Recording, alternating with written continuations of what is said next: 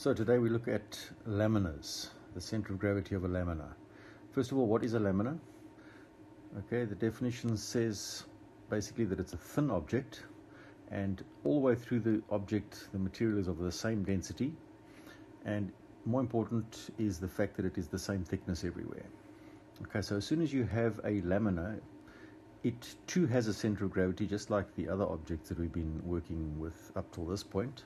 The only difference is now we call it a centroid because that is defined as the center of mass of a geometric object of uniform density. Okay, so these are basically going to be thin objects, same material throughout, and they're going to have distinctive shapes. Now, how to calculate that? Well, we separate the lamina into separate known shapes, and then we find the individual centroid positions of the various shapes. Now, circles, squares, and rectangles, they are obvious. Their own centroids are right at their midpoint. Triangles, however, are a little bit more complicated. So let's have a look at a triangle. A triangle has three heights. On this sketch, there's the one, there's the other one, and there's the third one. Now, it's easy to confuse the length of a side with the height of a triangle. They are two different things. The height of a triangle is best described by taking any one of the sides and placing an imaginary ruler, a long ruler, along there. So the ruler is lying like that, with its top edge aligned with one of the sides of the triangle. Now imagine that you take that ruler and you push it upwards, but keeping it parallel to its original position. So in other words, you don't rotate it at all. So that ruler that would have been over there is now sliding upwards, and you keep going and keep going and keep going until the top edge of the ruler just is in line with the last piece of triangle that you reach. Okay, you would then have moved H2, which is one of the heights of the triangle. And you could do the same for the others. You could place a ruler over there, aligned with that edge, and you could slide it distance H3, and you would now have run out of triangle. You would have reached the last piece of triangle. And similarly, you can do that to the third side.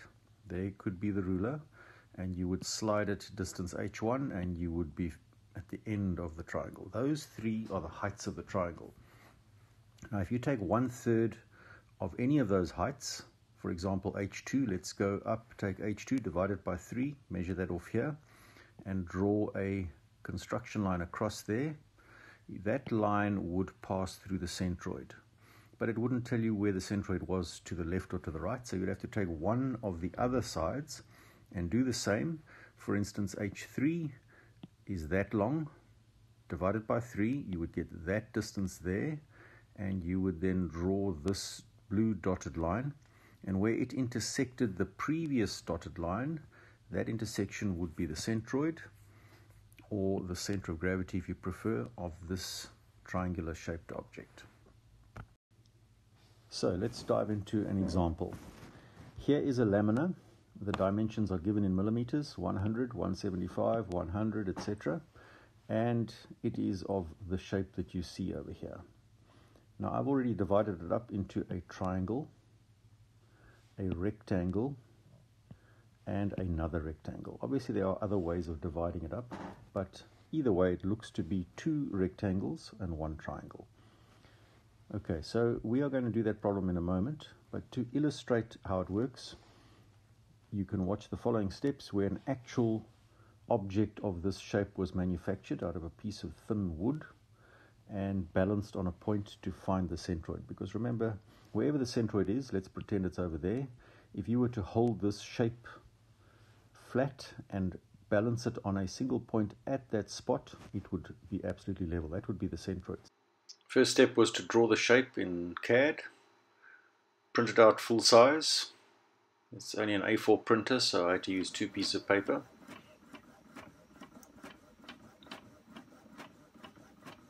And then I glued the 2 pieces of paper together to show the shape of the lamina. Then I glued that shape to a piece of plywood. And then I cut it out with a jigsaw.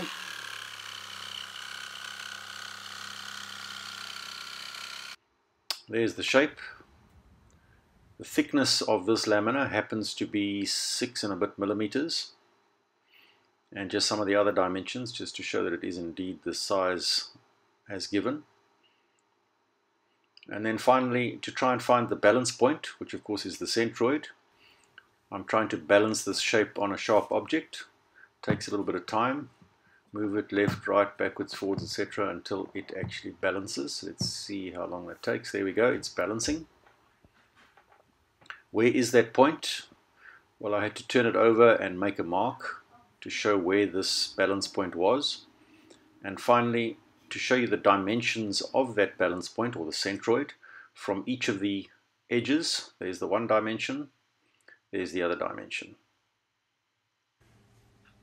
So let's continue with that problem, doing the calculation. As we said before, we're going to split it up into two rectangles. There they are, and the triangle. The first thing is to determine the centroid of each piece. So rectangle 1 would have its centroid at its midpoint. Rectangle 2 also at its midpoint. And then the triangle, remember, 1/3 of the height. Now in this case, the height, one of the heights would be the distance from this line right the way across to that point, which is 130. 1/3 of 130 would give us the 43.33 millimeters from here to the centroid. Okay, if you were to add the 43.3 to the 150, you could put in this dimension. So once again, a large sketch with clear dimensions is vital.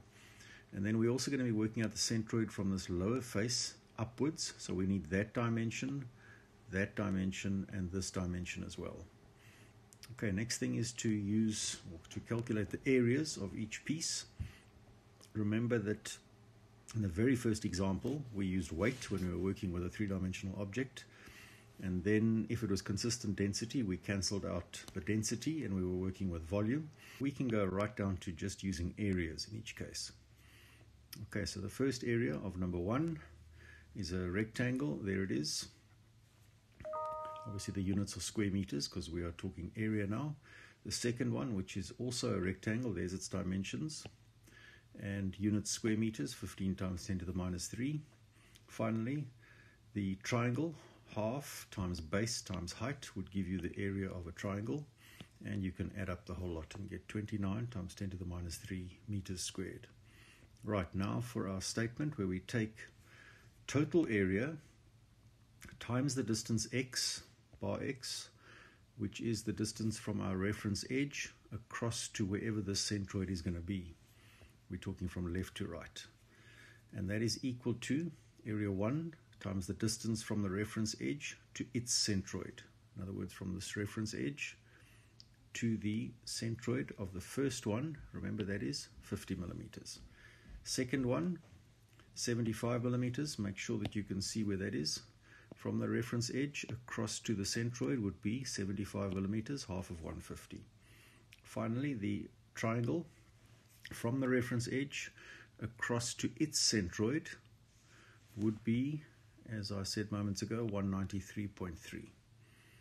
Okay, now you plug that all in and you find the distance from the left reference edge, that's this one here, across to the centroid is 0.09505 meters, or 95.05 millimeters. And remember that cross-checks with the experiment that we did with a piece of plywood. Next is to work from this reference edge and work from bottom upwards using the identical areas, the same three areas, but in this case multiplying by the distance from the lower edge to each respective centroid. There's the first one, 137.5, then the next one, and the next one. And you'll see that this dimension agrees with the little experiment that we did. Now, for interest's sake, let's see how we could work out the mass of this lamina. So here's the question: how would you find the mass if the density were, say, 680 kilograms per cubic meter? Now, incidentally, that is a valid figure for plywood. If you go onto Google and you see the density of plywood, you'll probably get a figure about there. So let's use that and see how we go. And the thickness you saw with the vernier, it measured 6.3 odd millimeters. Let's leave it at 6 millimeters and see what we get. Okay, so let's try and work out the mass of the object. Now remember, from our previous table we already have the area of the three pieces, and if you take each area and you multiply it by the thickness, you would immediately have volume. So 7.5 times 10 to the minus 3 square meters multiplied by 6 times 10 to the minus 3 meters, the thickness, will give us 45 times 10 to the minus 6 cubic meters. That is the volume of piece 1. Same for 2 and 3. So the total volume of our lamina, the one I held in my hand, made of plywood, 174 times 10 to the minus 6 cubic meters. Now remember, mass is density times volume. Mass is density times volume. So there's our density. There's our volume from above. Plug it in, 0.11832 kilograms or 118 and a bit grams. And just to confirm, there's the plywood on a scale, 120 grams. Right, here are two more examples for you to try yourselves. Here's the first one, which is also a lamina. And that lamina has two cutouts. One is triangular in shape. This piece is missing. And this is circular in shape, it's also missing. One missing dimension on the drawing is the height of this circle. Let's take it to be 250 millimeters from the lower edge. Okay, so now the way to handle that is exactly like the previous example. Treat it as 4 pieces. You'll see I've got piece 1, piece 2, those are both present. And then I've left the absent ones, 3 and 4, to last.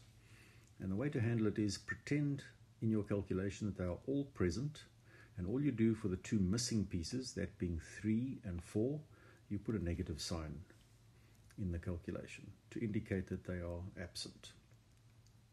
Okay, so when you work out areas, and I want you to do this yourself, you're going to have area 1 and 2 as normal positive numbers, and 3 you place a negative sign, and 4 you place a negative sign, which will give you the correct area. And that's all you really have to do, other than also ensure that this is negative and this is negative, to remove the effect of those cutouts, and you're going to get your 2 answers for bar X and bar Y. So give that a go. The next one is similar. It is this shape here, a lamina, with a hole, a missing piece, diameter 40. All the dimensions are given. And in this one, they also ask you to work out the mass. Also determine the mass. There it is. And they tell you it's 3 millimeters thick and a typical steel density of 8,000 kilograms per cubic meter. Okay, so work through that, practice those 2 extra ones, and we'll talk again.